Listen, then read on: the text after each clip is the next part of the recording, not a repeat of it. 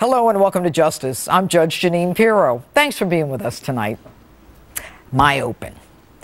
If there's anything the last several Democratic primaries have shown us, it's that there's a real chance Hillary Clinton will not win in November, that she will not win the election, that she will not be the first female president. Now, why would I say this? The most ominous sign is that Hillary's losing to a 74-year-old socialist. He's beat her in the last 7 straight primaries, and these Bernie beatings are taking a toll. The guy comes out of nowhere. Well, he was in Congress for 29 years, but have you ever heard of him? Now, don't get me wrong.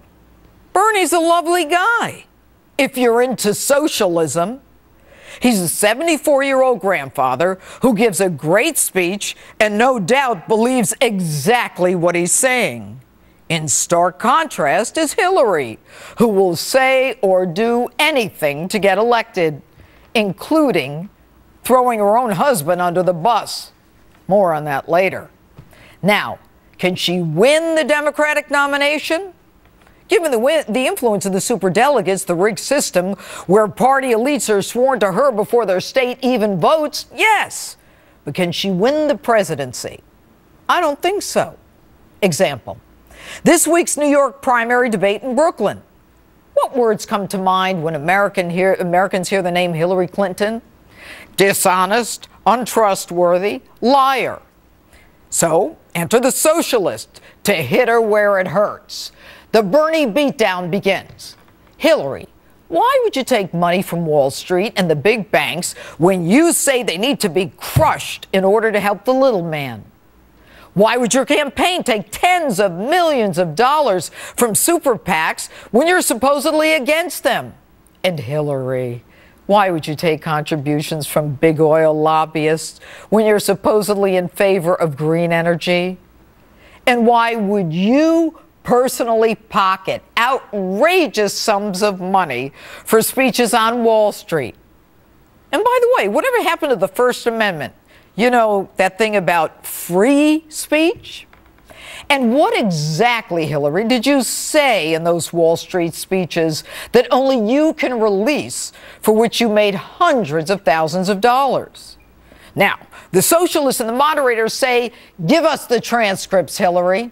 And just to be clear, you have the transcripts, Hillary, unless, of course, you deleted them along with your yoga schedule in that pesky email cover-up thing. Now, when she was repeatedly asked to release what she said behind those doors, she pivots. Then she ignores the question. Then she changes the subject. And then out of nowhere says, well, make Bernie release his tax returns. Hillary. Nobody cares about Bernie's tax returns, but within 24 hours he releases them. But don't expect those Hillary speech transcripts anytime soon, folks. Her next pivot is, I will release those Wall Street transcripts when everyone else does in both parties. That's like saying, I'll disclose my offshore accounts when everyone else does, except that no one else has an offshore account. Or, I'll take you for a ride in my Rolls when everyone else does, except no one else has a Rolls. And what's with this one? I'll release them with everyone in both parties releases their paid speeches? Hillary, first of all, worry about yourself and your own primary. You already know that Bernie hasn't given a paid speech to Wall Street, that Wall Street would never ask him to give a speech, and they certainly wouldn't offer to pay him to give one. Hell, I doubt the socialist ever got paid for any speech. At least he's true to the First Amendment, you know, the free speech thing. Anyway, Hillary says we should just trust her, that we should rest assured that she is fighting for us when she says, quote, I stood up to them. And when pressed how, Bernie responded with this. Secretary Clinton called them out. Oh, my goodness. They must have been really crushed by this. And was that before or after you received huge sums of money by giving speaking engagements behind them? So they must have been very, very upset by what you did. Hillary, really? You stood up to them? What did you do?